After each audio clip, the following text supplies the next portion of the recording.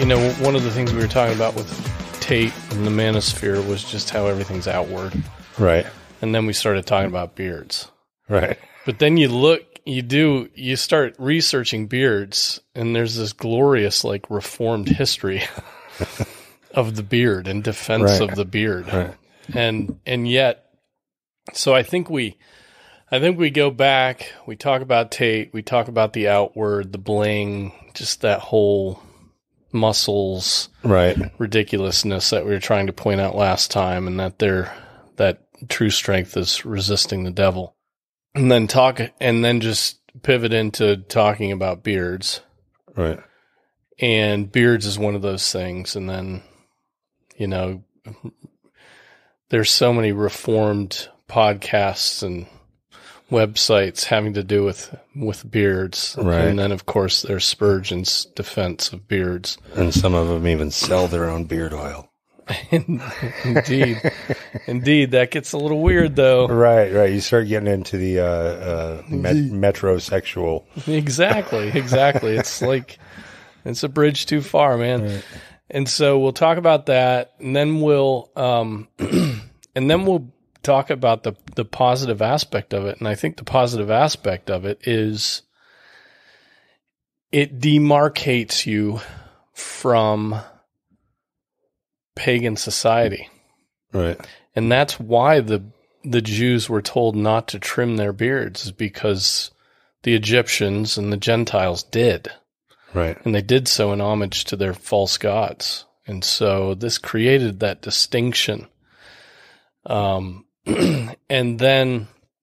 so we'll go into that, and then we'll come back around and give warnings on, that may all be true, but you can still rest in the outward. You can glory in the outward. And if you've got a beard and you're timid, what good does the beard do?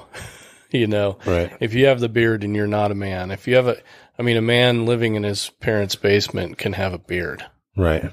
But a beard does not a man make. Right. Because there are a lot of beards that look like a woman is wearing it. Mm-hmm. You know, it's all, and seen some of these guys with they have the goatee grown out and it's like braided. Let's see. Leviticus 19:27. Leviticus 19:27 says, "You shall not round off the side growth of your heads, nor harm the edges of your beard." So what are the edges of your beard? I don't know. Some translations it says the corners of your beard, and I don't know how how a beard has corners. Let those lamb chops grow. But I think it just means don't trim your beard. Don't take the edge off your beard. Let it grow. Right. And so last time we were talking about the manosphere, and we were talking about Andrew Tate and all of the intense push toward the outward and building muscles and being a strong man and having a certain look and appearance and wearing the right clothing and having Lamborghinis and houses. It's all outward show. And all of this outward show got us thinking about the fact that manhood, many would say it consists in those sort of successful endeavors. Right. If you can bench 400 pounds, if you can, make a mortgage payment that's up in the, tens of thousands of dollars each month, all those things, that manhood consists in that. And we went to Scripture and we looked at Titus chapter 2 and made the case that actual masculinity and manhood consists in, especially geared toward young men, it consists in resisting the evil one. It consists in overcoming the evil one. And the evil one tempts us, right? And tempts us to go after the flesh. And so really it is overcoming your temptations that the evil one puts upon you. That was 1 John as well, not simply Titus chapter 2, but 1 John. So that got us, after I think we stopped recording, we started talking about beards. Beards, yeah. Beards. Beards. To beard or not to beard? To beard, with a beard? That is the question. Scripture speaks of beards. You know, there is that command, and we would put that clearly into the ceremonial law. Right. That's in the same, Leviticus 19 is just a bunch of sundry laws. It's the one immediately it's either immediately preceding or after Leviticus 19:27 that speaks of beards. It's the one about tattoos and cutting of yourself. And, right.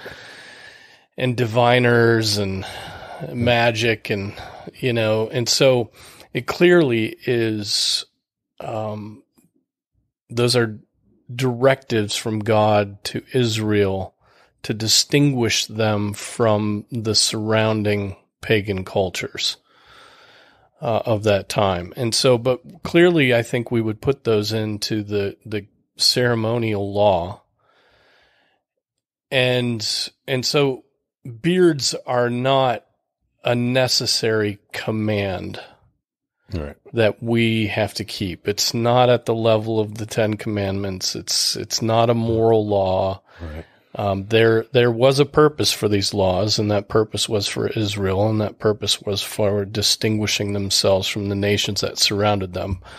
But it is not necessary. Right. It's like eating shellfish or pork or any of the other things we do today. All of those laws were abrogated in Christ, and Jesus declared all foods clean. Right. And so those things went away in Christ. So so to have a beard or to not to have a beard is not really the question. Right. But is there some godliness? Is there some virtue? Is there something good about men wearing beards? What do you think?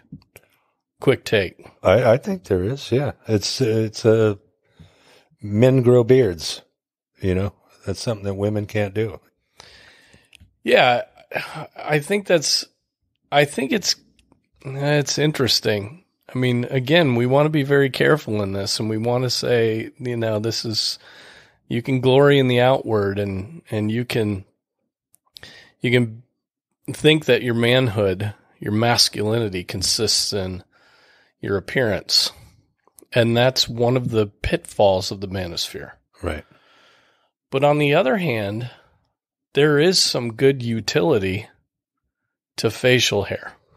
Right. The time you save shaving, you could spend with your kids. That's true. Yeah. That's true. I hadn't thought of that. Less mirror time for men seems like a positive. Mm-hmm. So what is the utility beyond what you've just said? What is the utility of it? What does it do? What does it say? For a man to wear a beard. If Israel did it to distinguish themselves from pagans, can we do it now to distinguish ourselves from pagans? No, because all the pagans are running around with them now too. Okay. It's tough when you look back at the time when I grew up, when I was a kid. If a man had a beard, that meant he was a middle-class guy who worked hard, worked with his hands. You know, the clean-shaven face, that was more your businessman type look, you know. But, men with beards worked with their hands. So there was a class. There was a class thing. Distinction. Yeah. Based upon facial hair. That's probably always been true. Yeah. You say no because everybody's running around with beards, and it is true that beards are very popular today, and especially big, bushy, you know, putting lumberjack beard, putting the beard oil on, you know, making sure it's fancy, and the handlebar mustache and all these things. You see pictures. It's sort of the hipster movement. There's a new name for hipster. Hipster is like 10 years ago, but beards are very popular all over the place. But on the other hand, I would say there is some utility to it as far as resisting pagan culture, because androgyny is the order of the day, and to grow a beard is to proclaim your masculinity. Right. It is that, yeah, it might be fashionable, it might be hipster, but a woman can't grow a beard, nor can a little boy. A man can grow a beard. Right. Not all men can grow beards. Right. I mean, some just can't, and that's fine. They're, that isn't the full measure of their masculinity. I doubt I can't grow a big full beard. I've got a high and tight beard, okay? Yeah. But I do have some facial hair, and I don't think I could grow the giant, glorious beard of John Knox or of John Calvin or of Heinrich Bullinger. All the reformers seem to have these glorious beards. I read somewhere that there was a purpose in the reformers growing those beards. Right. Because the Roman Catholic clergy were clean shaven. Right. And so the reformers, and I don't, who's the guy who said this? Michael A. Vandenberg, in a book published by Erdmans back in 2009, Friends of Calvin, he wrote, "Why did most of the preachers of the Reformation have beards, whereas the Roman Catholic clergy did not?" One historian gives an interesting explanation of this phenomenon. He suggests that the Protestant clergymen had a need to demonstrate their patriarchal masculinity, while the celibate clergy of Rome did not feel that need. The reformers married, established families, and grew beards. This also enhanced their authority when they preached, because it made them look like Old Testament prophets, who all were assumed to have beards. We do know that Heinrich Bullinger was one of the most impressive figures among these bearded ministers, as is evident from the surviving portraits of him.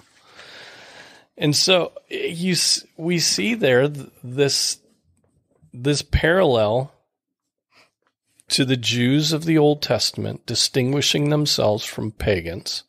Here are the reformers distinguishing themselves from the Roman Catholic clergy. Hmm. And here today, there's a sense in which we can distinguish ourselves from all this sexual anarchy. Right. Well, and the reformers, too, were looking back at the early church. And when you look at a lot of the early portraits of early church fathers, they all had beards. When you look at like artist renditions of Gregory of Nyssa, or if you look at Ignatius, they all had beards. And I would imagine that the first few centuries of the early church, you're thinking more about surviving persecution than you are prettying up your face with a razor. But yeah, it's almost like the beard with the reformers was kind of just giving them a finger to the Roman Catholic institution. Well, and it's interesting that this guy, whoever he is, I mean, he says one historian. He's obviously quoting somebody else or leaning on somebody else, but he doesn't mention who that historian is. But he even brings in the fact that they wanted to demonstrate their patriarchal masculinity as opposed to the Malakoi Roman Catholic, effeminates. Right. And celibates. Right. They're wearing on their face their patriarchal bona fides. During the Reformation, here's Luther and all of these men, William Farel and Calvin himself, coming out of the Roman Catholic context, many of them coming out of the priesthood themselves and getting married. Right. And it was radical. Right. It was radical just that they would marry. The beards come along and it's just like another layer of, we're not with you anymore. Right. We are separate from you. We are distinct. And we're going to wear this everywhere we go. We're going to proclaim to the world that we're masculine, we're patriarchal, we're married, we're Protestant, we're Reformed. Right. And the beard did that. Just the beard. Oh, yeah. There's utility and there's virtue. There's a message in facial hair. I mean, there are other passages in Scripture. I mean, we can go to those, but right now what occurs to me is 1 Corinthians 11, where length of hair is mentioned as a distinguishing characteristic between men and women. So yeah, 1 Corinthians 11, where Paul is discussing head coverings, he also brings in the length of hair and says, does not even nature itself teach you that if a man has long hair, it is a dishonor to him? But if a woman has long hair, it is a glory to her, for her hair is given to her for a covering. But if one is inclined to be contentious, we have no other practice, nor have the churches of God. And so right there, we're seeing that again, the length of hair, we're not talking about beards now, but hair on the head, proclaims male and female. And nature itself, the Apostle Paul says, nature itself teaches you that it's a dishonor for a man to have long hair. Now, what did he mean by that? I mean, who knows? We could get into a debate about shoulder length or down the back, or maybe he was going bald. So I think, again, to go positive on this, having a beard, having a big bushy beard, is saying to the culture, look, we're not going to play your games. There's male, there's female, and you can see it. You can look right at me, and I'm proclaiming my patriarchal masculinity. That's right. You don't have to guess my pronouns. No guessing of pronouns. I mean, one of the most garish things that we see today is these transgender dudes who everything about them they make look like a woman, but then they retain the beard. Yeah, that's weird. That it is so jarring that they would send that mixed signal. But again, it's androgyny, right? Right. They're playing a woman and even retaining on their face their distinguishing characteristic as a man, right? And so it's garish, it's off-putting, it's just terrible because of that wicked juxtaposition between what is natural and what has been faked. Right. And so it just fits right in with all of the anarchy, the sexual anarchy today. And so that makes me transphobic because I'd like a woman without a beard. Yeah, it does. Right. Yeah. Yeah. Spurgeon, this is probably one of the, if you've looked into beards at all and just the reformed obsession with beards, you've come across this one by Spurgeon. But I want to read the first part of it because it's hilarious. This is from his lectures to his students, which if you're a pastoral student and you haven't dipped into Spurgeon's lectures to my students, you should quickly. They are very helpful, very practical. But he says this, from personal experience, I venture with some diffidence to give this piece of advice. If any of you possess delightfully warm woolen comforters, with which there may be associated the most tender remembrances of mother or sister, treasure them. Treasure them at the bottom of your trunk, but do not expose them to any vulgar use by wrapping them around your necks. If any brother wants to die of influenza, let him wear a warm scarf around his neck, and then one of these nights he will forget it and catch such a cold as will last him the rest of his natural life. You seldom see a sailor wrap his neck up. No, he always keeps it bare and exposed and has a turned-down collar And if he has a tie at all, it is but a small one loosely tied, so that the wind can blow about his neck. In this philosophy I am a firm believer, having never deviated from it for these 14 years, and having before that time been frequently troubled with colds, but very seldom since. If you feel that you want something else, why, then grow your beards, a habit most natural, scriptural, manly, and beneficial. One of our brethren now present has 4 years found this of great service. He was compelled to leave England on account of the loss of his voice, but he has become as strong as Samson now that his locks are unshorn. That is so wonderful. I don't know what he means by comforter. Early on, and wrapping their necks with a comforter. I don't think he's talking about what we put on a bed and refer to as a comforter. A scarf or something. Yeah, but then he mentions scarf later, and so maybe it was some sort of scarf, but clearly it was something worn around the neck.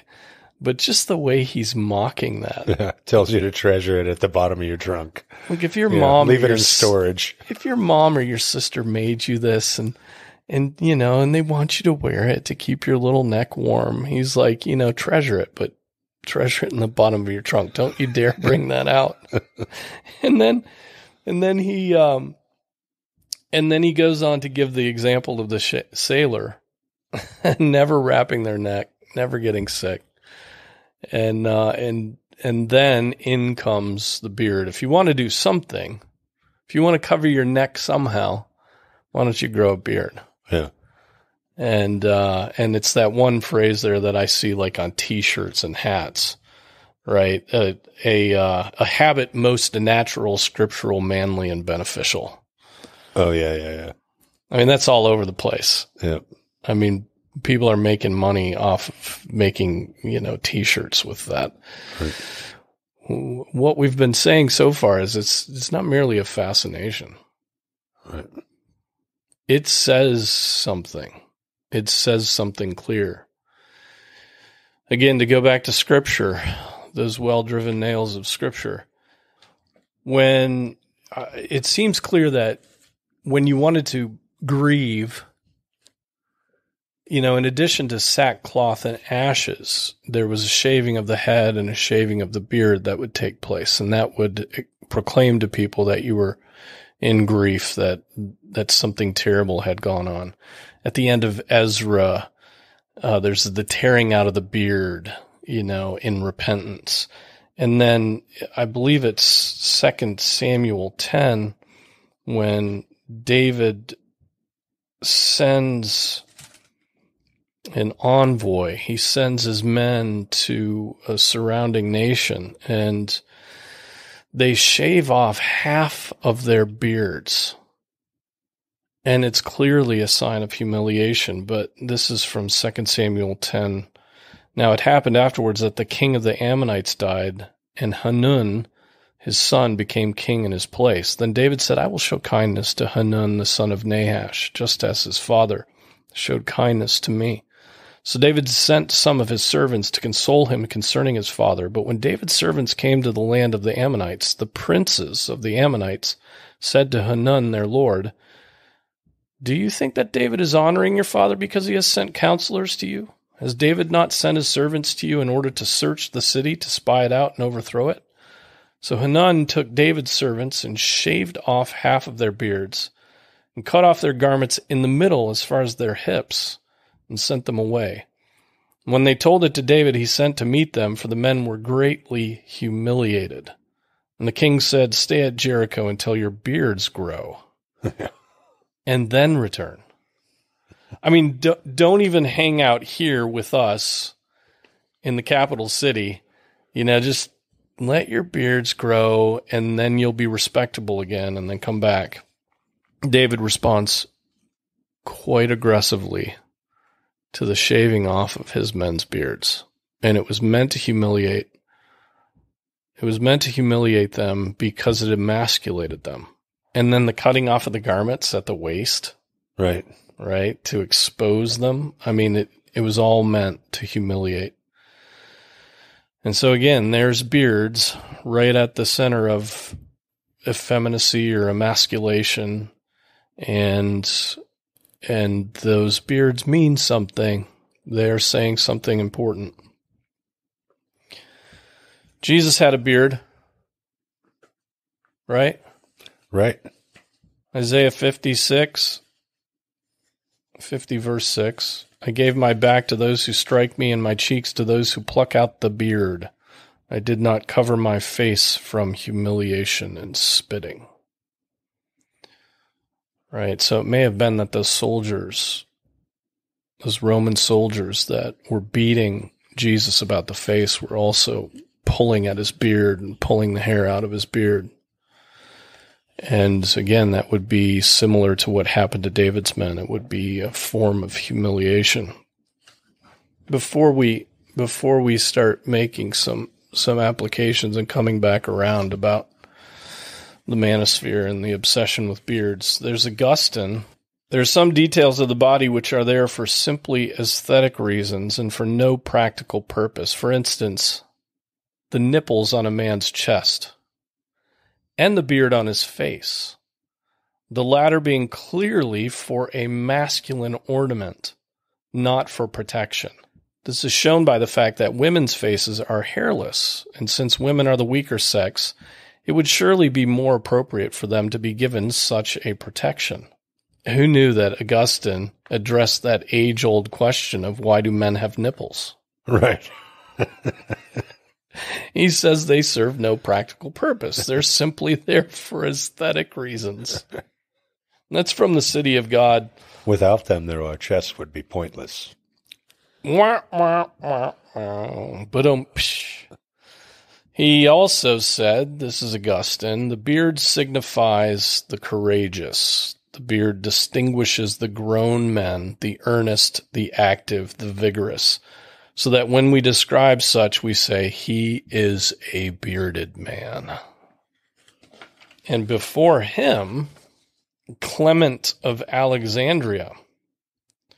Clement said, how womanly it is for one who is a man to comb himself and shave himself with a razor for the sake of fine effect, and to arrange his hair at the mirror, shave his cheeks, pluck hairs out of them, and smooth them.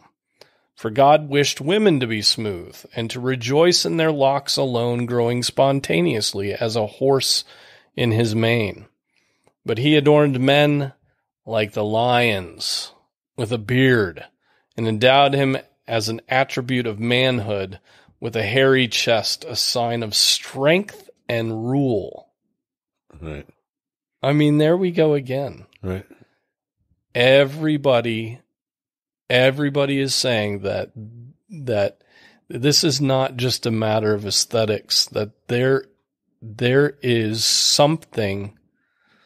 Well, it's not something. It is a proclamation that a man is a man, and that a man is not a woman, and that there's a distinction between male and female. And so the ubiquity of beards today, I mean, it'll be a fad. It will change, but the ubiquity of beards today is wonderful in the sense that it pushes back against the joke of the wickedness of androgyny. Yeah. And then there's another quote by Clement of Alexandria where he says, this then is the mark of a man, the beard. By this he is seen to be a man. It is older than Eve. It is the token of superior nature. It is therefore unholy to desecrate the symbol of manhood, hairiness. Hairiness. Really. The symbol of manhood is hairiness.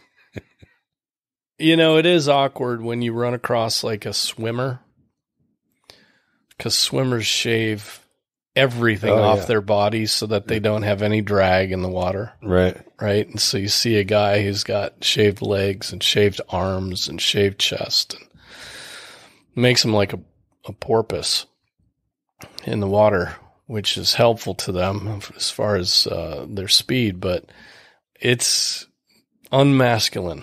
Right. It's awkward. It's strange. It doesn't seem right. I understand it, and but it says something. So let's come back to the question of beards then. We've spoken very positively of it. But after last week, we were sort of all negative on that, because there's a effeminacy that can be stoked by paying attention too much about how you look. Right. Many men will spend a lot of time caring for their beards. Right.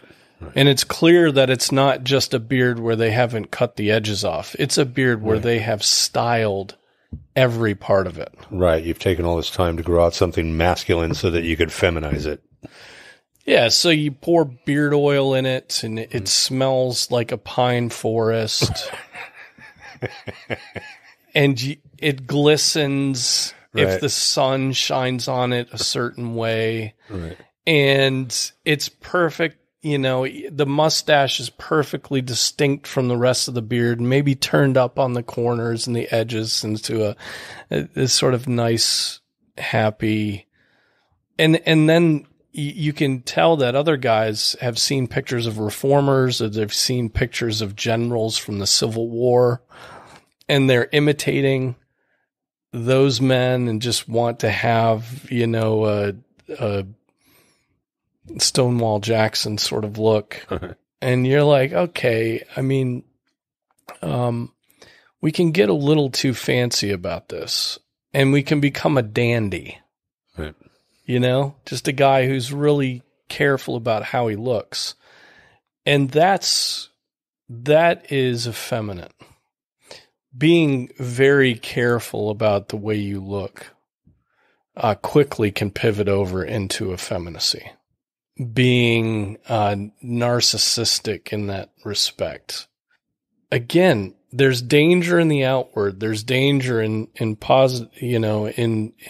trying to fulfill your masculinity through the outward. That's where the manosphere goes off the rails. And the obsession with beards can be the same thing. Now, we've just spent a lot of time talking about how it proclaims something good, and we ought to proclaim the differences between the sexes today. That's absolutely necessary. The manosphere just lives in the outward, and we don't want to do that. What would it say if we were teaching our sons that, you know, to become a man, you'll have a beard someday? I mean, it'd be such a joke, right? It'd be such a joke to maintain that, right, and not teach them to overcome the evil one, not teach them to fight their sins, not teach them to protect women, not teach them all the other aspects of godly masculinity, right, that the manosphere knows nothing about. Yeah, they think just by sporting a little scruff on their face that they're a man because you haven't taught them anything else. Yeah. I think you're right, though, about the whole culture thing. I think we're probably going to see more and more beards as more and more young men become defiant of the cultural narrative.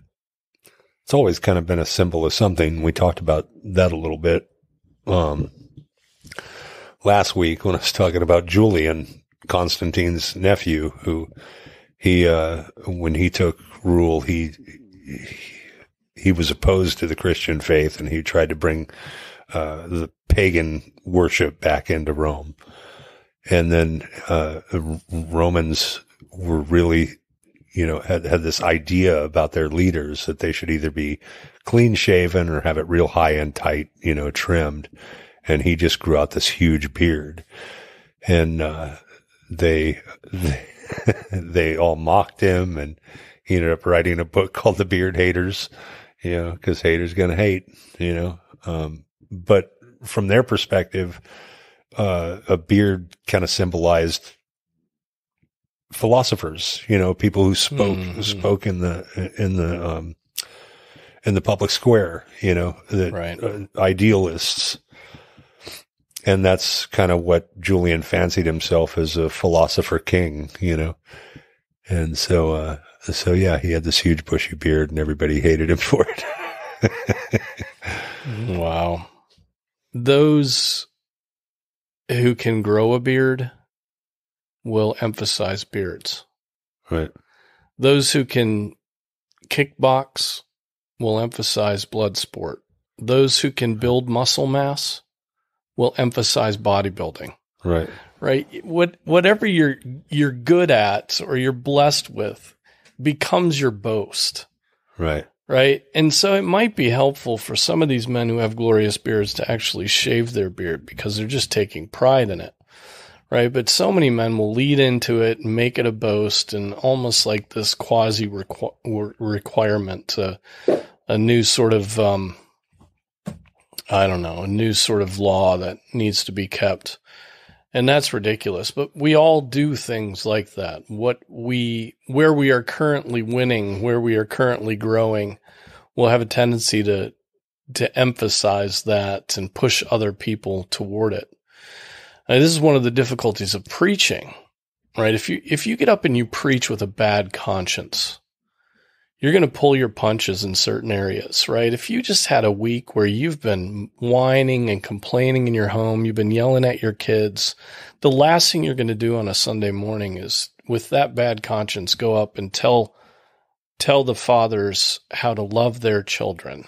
Right. Right. And, anger is sin. He's going to pull his punches there. And, this, on the flip side of that, where we're doing well, we'll have a tendency to emphasize that as being the key to godliness, right? Whatever that may be. Again, you've been doing daily devotions. You've been gentle with your children. You've been a good father in the home. You've been encouraging. And so you're going to pour out on that on a Sunday sermon and say, look, you've got to be encouragers to your children. You've Right. got to do this because your conscience is good there. Where it gets very dangerous, is when Scripture clearly says something.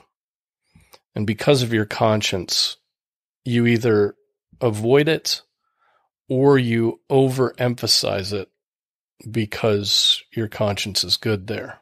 Right. Rather than preaching the word. Right. And rather than working through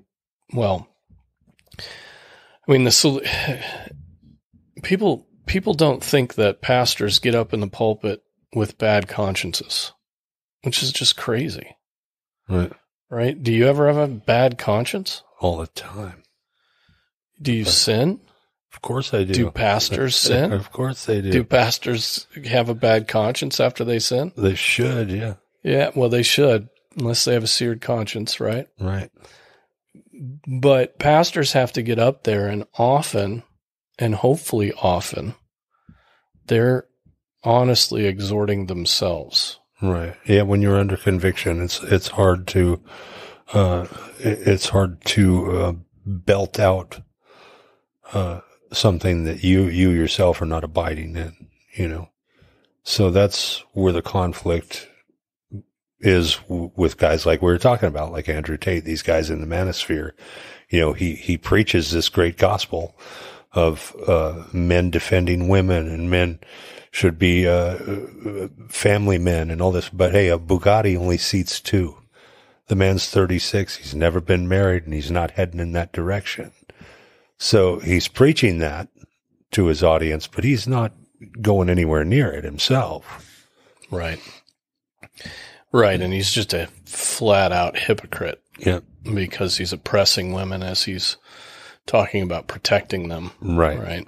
And I don't know if Andrew Tate talks about protecting women. I don't think he does, but others do. I've heard several of the interviews that he has done, and he's very adamant about the protection. Is that right? Oh yeah. Oh my. So yeah, that's why it's so strange to me that he speaks this, protection of women and building up young men, and then, like I said, turns around and makes money off of webcam by exploiting women and tearing down young men. Yeah.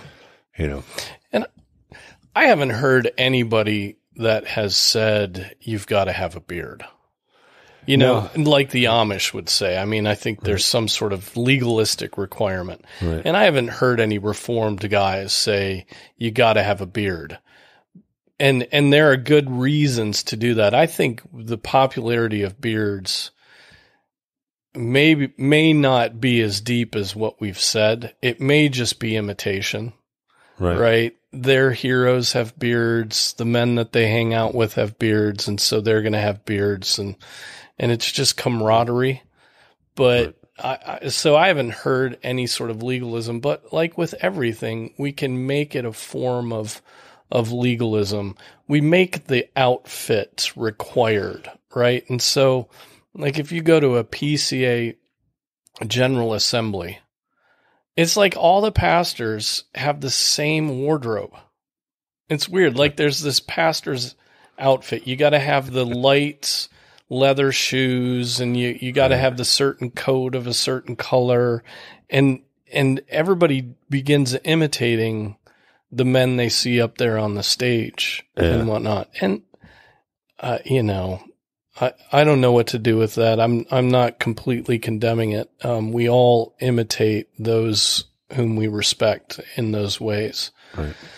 It's when it becomes a requirement, when it becomes sort of a standard that has to be kept in order for you to have masculine virtue, where I say, no, that's wrong. That's going too far.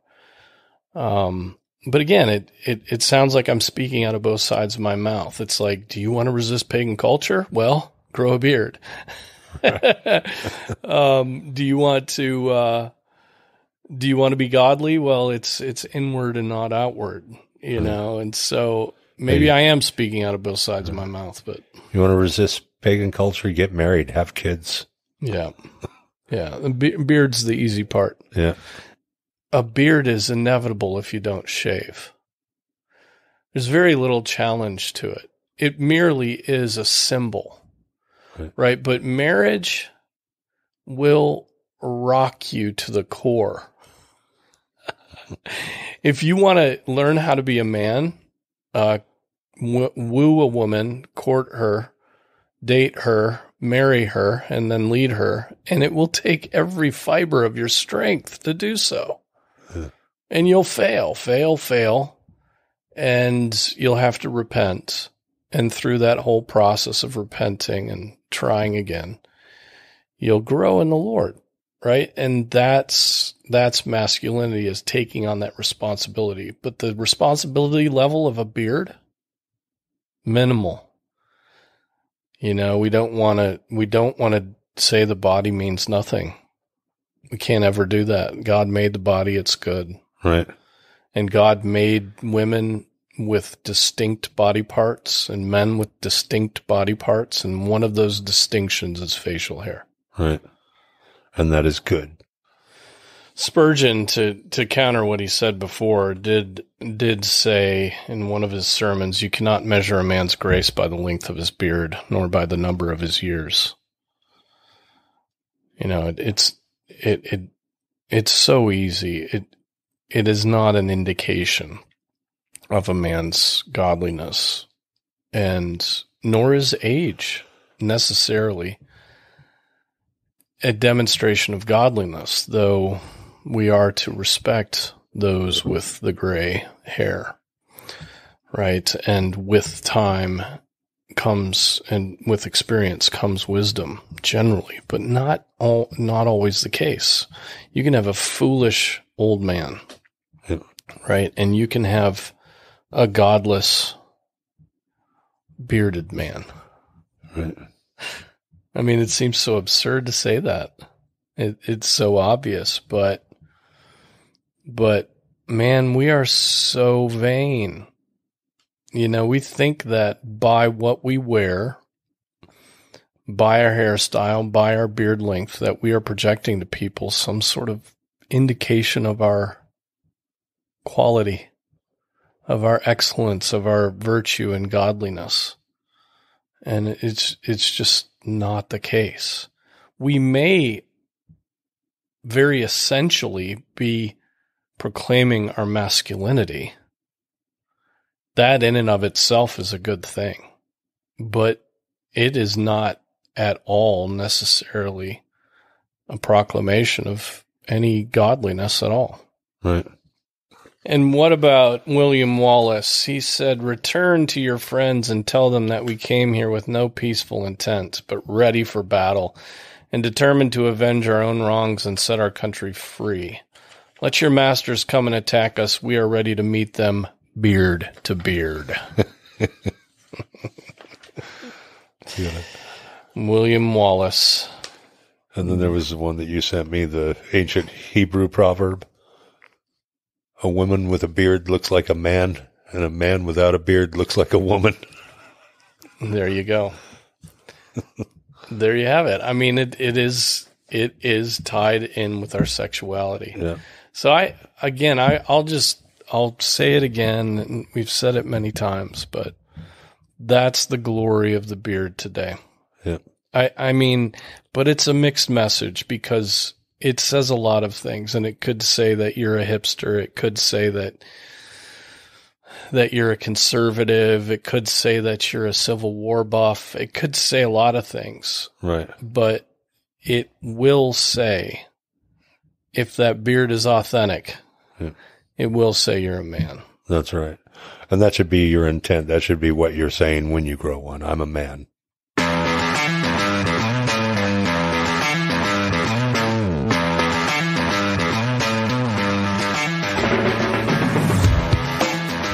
I'm not going to shave for 6 years.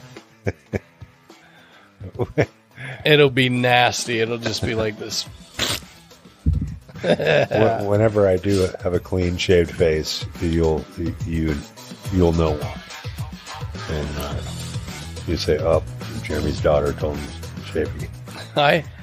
My wife has never seen my chin. We've been married for 25 years. We met 26 years ago. She has never seen my chin. Oh, well, you can't ever shave it then. She would be frightened. Actually, she hasn't seen my chins. Yeah.